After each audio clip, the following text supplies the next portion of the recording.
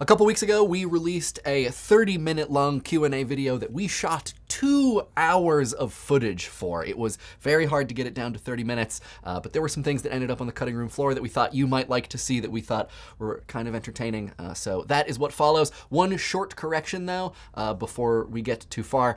You are about to hear me answer a question in which I refer to my partner, Molly, who has since become my wife, but I still watch her make the void mayonnaise. That hasn't changed. Hope you enjoy.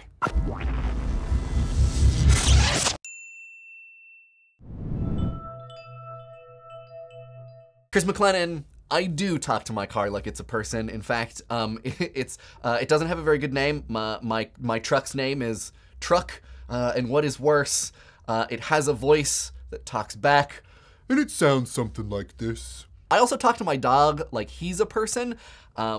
I don't do a voice for him, though I do pretend that he is responding to me. So if there is anybody, like, I imagine that there is all kinds of information that, all kinds of conversations that my Alexa, my Amazon Echo, has recorded, where it's just me having a one-sided conversation with someone else who's not in the room, but it's actually just my dog looking at me like, what are you doing? Macecurb and a couple other people wanted to know what video games I am currently playing.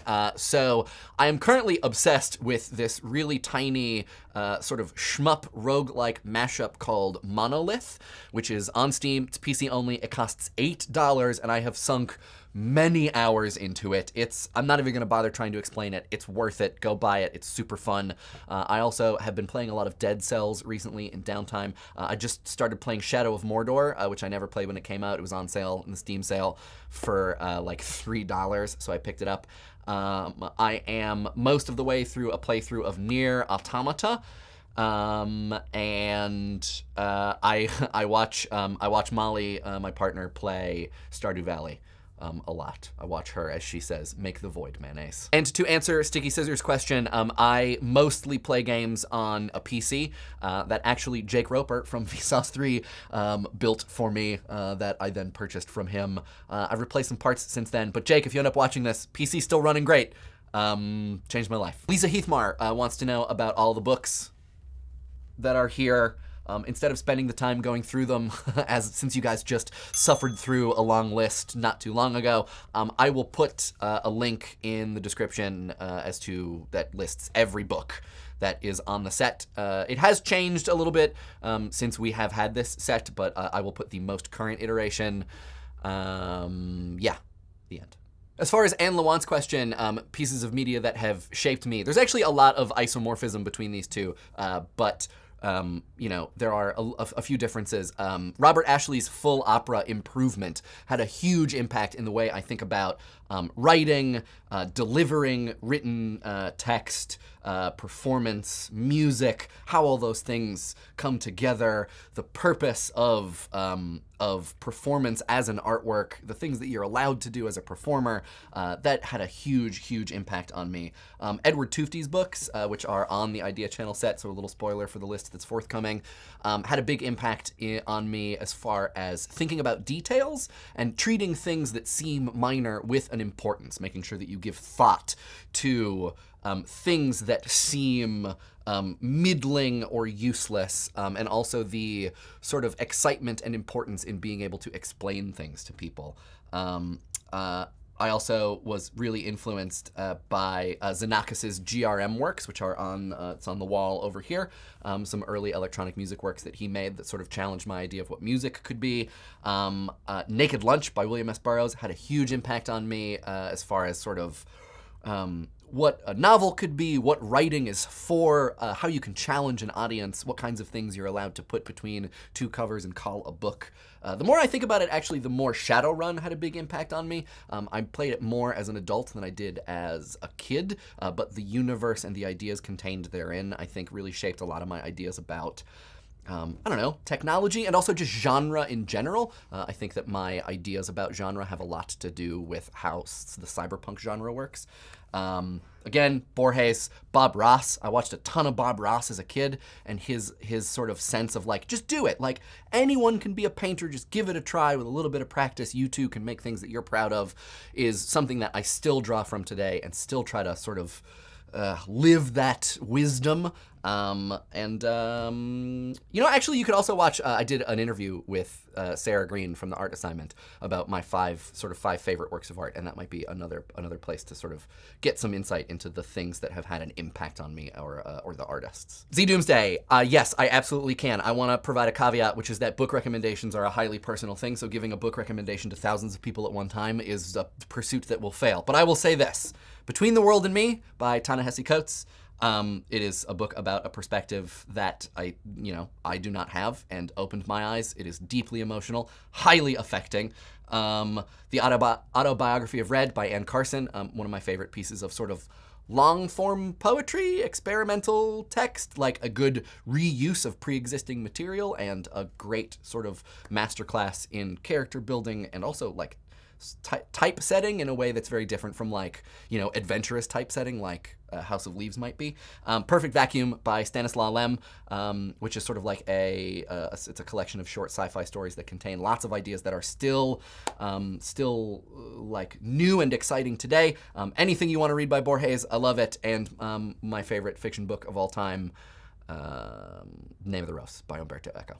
Greaves 49, the single most non-work related thing that I have invested time and money in is probably its music gear. I have several guitars, some synthesizers, including a modular synth, you know, a small guitar pedal collection. I mean, those things were work related at one point, but I guess they are less and less work related now, as that becomes something that I do sort of more for fun.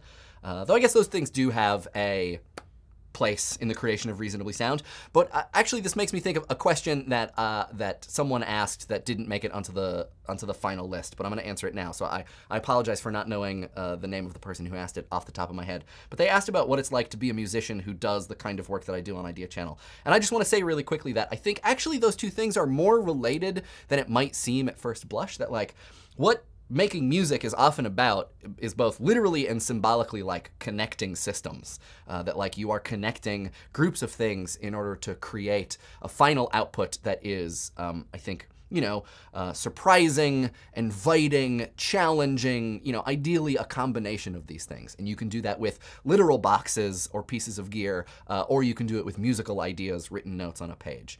And I think, you know, that, like, this system of symbolic meaning that you tie together in order to create a surprising output is kind of describes Idea Channel and kind of describes critical thought in a really sort of succinct way. Carl Teegerstrom wants to know which philosophers I would have a coffee/beer with, would hold awkward conversation with to be polite, would duck out of a bar if I saw them at the door, and would block on Facebook despite the fact that they want to keep talking to me.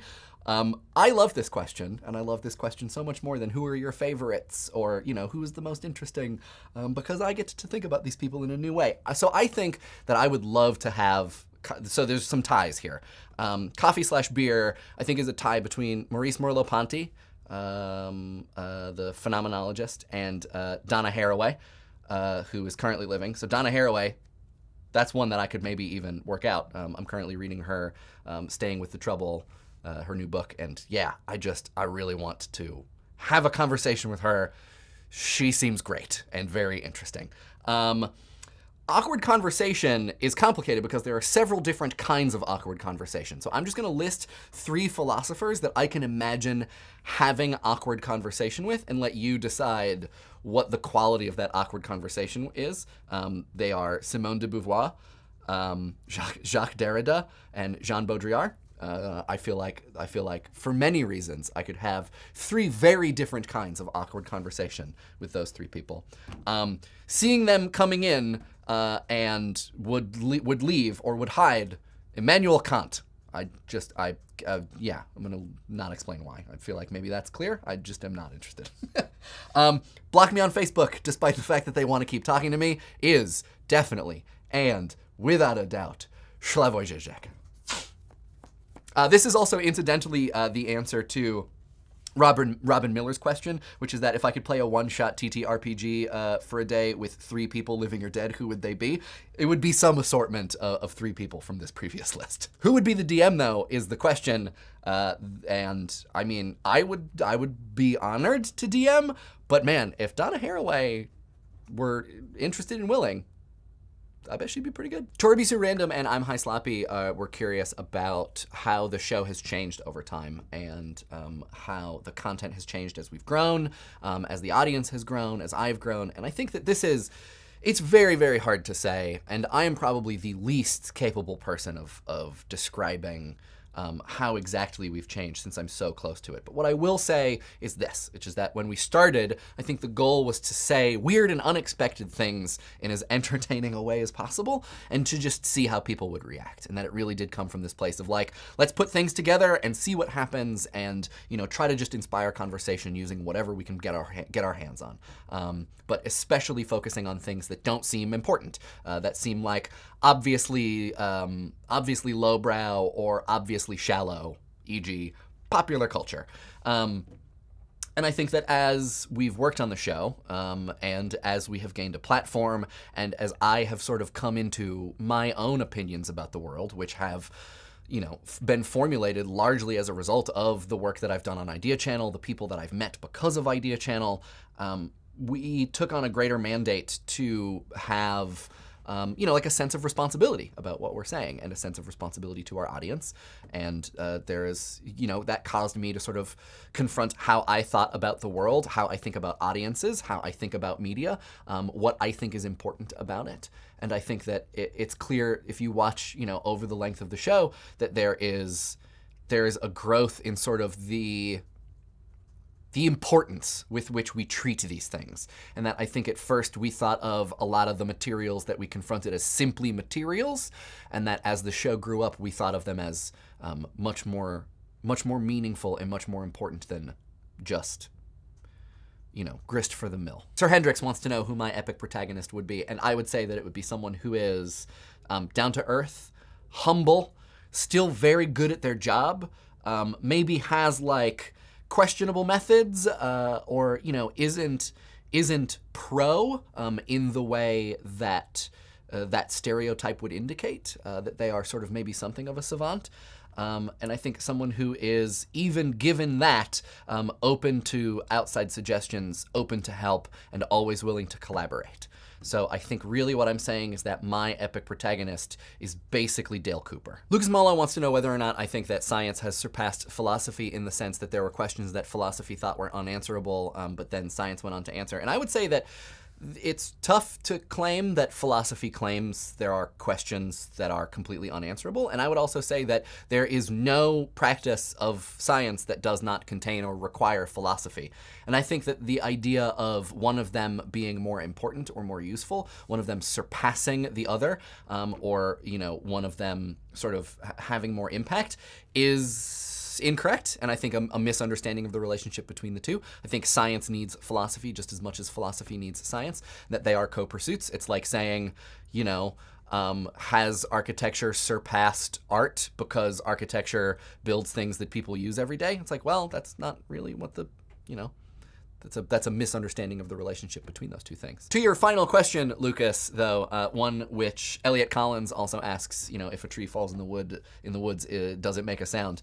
You know, Lucas wants to know how I feel about this. So this is a great time for me to plug my podcast, in the first episode of which I discussed this very question. Chad, I think the answer to this question is yes. I mean, I consider starting a nerdy channel by myself every day. I got, you know, tons of ideas for nerdy channels, and you know, one of them was Idea Channel, and one of them is the stuff that I put on my personal channel. As far as asking whether or not you know, I'm assuming that what you want to know is if after Idea Channel I expect to make another YouTube show, and I honestly don't know. I think that it's going to be a question of taking some time, seeing where there is a market gap, for lack of a less clinical term, and then going from there. And that if the thing that it seems like is needed is another YouTube show, then I'll pursue that. If it's a podcast, then I'll pursue that. If it's writing projects, I'll pursue that. But I think, you know, I am not planning on getting rid of my personal YouTube channel. And I think, if anything, I am planning on, you know, making some stuff for it where, you know, the ideas that didn't fit Idea Channel never got a home. Maybe that will eventually be their home. Grani and a bunch of other people wanted to know whether or not it was appropriate to thumbs up or thumbs down the announcement that Idea Channel was ending. And, you know, this is the problem with the whole fave, like, dislike regime. It's very complicated. I would say, in my mind, both a thumbs up and a thumbs down are read as positive. I read them as positive.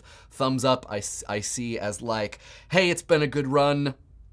I understand your reasoning, and this makes perfect sense. Good luck, and also maybe thank you for telling us. I don't read a thumbs up as good riddance, get out of here. And I read thumbs down as being like, no, don't go. Which, though, you know, is sad, is something that, like, I appreciate that, you know, I appreciate the fact that Idea Channel means a lot to a lot of people, and they'll be sad that it will end. So yeah, thumbs up, thumbs down on that video, you go crazy. It's also, I have never mentioned this before, I don't think, but across most of our library of videos, I rate both thumbs up and thumbs downs as positive because it means someone had an interaction. So for those videos where like our like-dislike ratio is completely, like it's all dislikes because the internet shouty men showed up, I mean, those make my day just as much as, you know, a bunch of thumbs up, if not more so, because man, if those people are mad, I think I'm probably doing something right. NickLucid. So I could go for probably 40 minutes about what makes a good DM, and I will also introduce the caveat, which is that, like, I might be good, but I'm not great. Like, I have friends who are DMs that I look up to. So I will share with you the two things that I try to keep in mind and that I struggle with, and try to make sure I incorporate into my games. And the first is to not create, don't over-prepare. Don't make a story that you need your players to tell, where you need them to like figure out exactly how to tell the story that you've put together.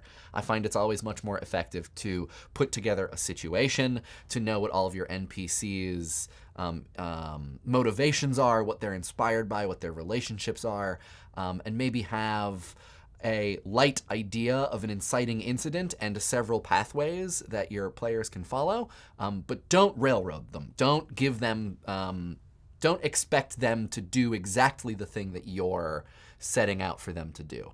And then, relatedly, let your players follow their bliss. If there's something that they are very clearly excited about, you know, try to allow them to do it, regardless of whether or not it's something that you've prepared for. If you can figure out how to weave it in to something that you've prepared, even better. That's like a great skill. If you feel confident improvising against it and just going into uncharted territory that you didn't prepare for, I think that's even better. But don't let your players, you should let your players tell their own story. Don't force them to tell a story that you want to tell. Well, that was fun. I hope you enjoyed seeing a few extra A's to some Q's. Just a reminder, we do not have a scripted episode this week, and there will be Mario comment responses coming out on Friday. We're gonna be taking the next 2 weeks off, and then the week of August the 14th, we will be uploading the first of the final 3 Idea Channel episodes. So we're getting into the home stretch. We are still working on the details for the final office hours meetup Idea Channel party. We don't have a date nailed down yet, but if you want to be super safe, keep your weekends towards the end of August and beginning of September, you know, light, sort of free. It's the safest option right now. We have a Facebook and IRC and a subreddit, links to those in the doobly-doo, alongside links to my Twitter, Instagram, and personal YouTube account, and my podcast, Reasonably Sounds, Twitter, Instagram, and SoundCloud. This week's Tweet of the Week comes from Coelifi, who painted an amazing portrait of me, which is just the most flattering thing that people would spend this much time thinking about and looking at my face. It's really, that's amazing, Coelifi, and I hope that I'm saying your name right, but thank you.